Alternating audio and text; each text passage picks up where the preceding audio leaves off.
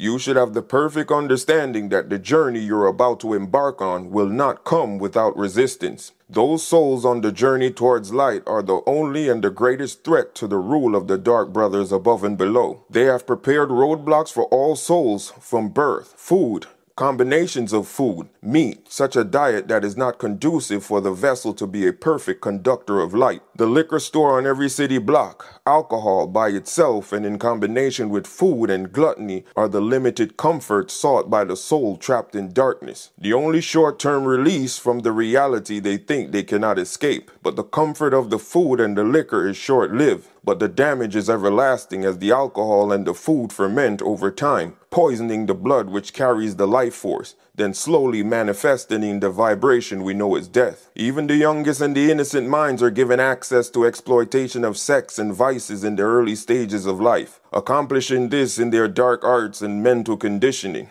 So even the young and the innocent begin from an early age, robbing the body of the life force without understanding how to replenish it, killing the seed like no other, because the sexual energy is the strongest of them all. Lastly, they indoctrinate us from a young age by various mediums in their system, encouraging us and giving us incentives to get in touch with our lower selves, our desire nature and emotions, all these low in vibration.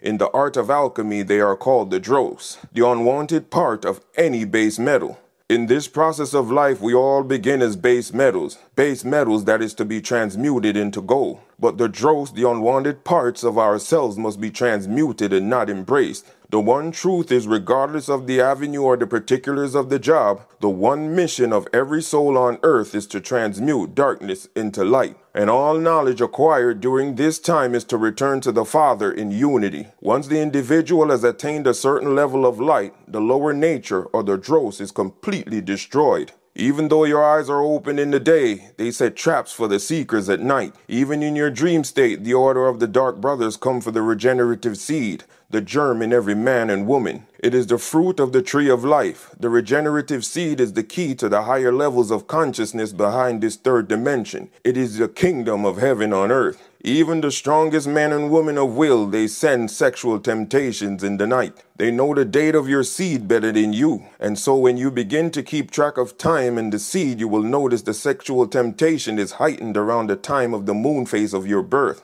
The dark brothers from above and their servants below have placed a yoke on you to keep the Christ consciousness or the spirit of the divine dormant in man and woman.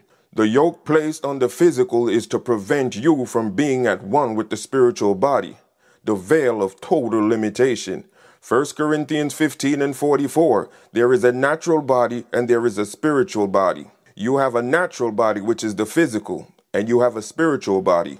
A yoke has been placed on the physical. But by who? And who is tempting you to squander the seed at nights? The Emerald Tablets of Thoth, Tablet 6, the key to magic. Magic brought into man by the power of darkness. Magic enshrouded in man's soul with darkness.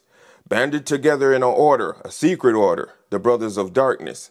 Silently and secretly use they their power, enslaving and binding the souls of men. Dark is the way of the dark brothers travel. Traveling over the earth, they walk through man's dreams. Into man's mind space reach the dark brothers. Around it they close the veil of their night. Through its lifetime, that soul dwells in bondage. Now let's get some clarity.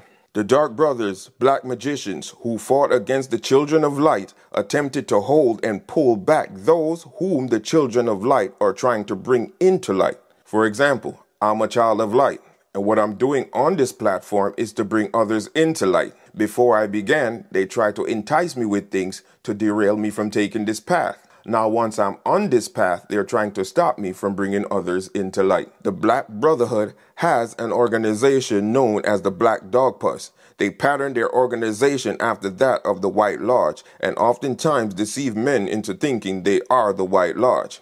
They help men to gain certain things and power until they have them in their toils. Then when there is no escape, they clamp down.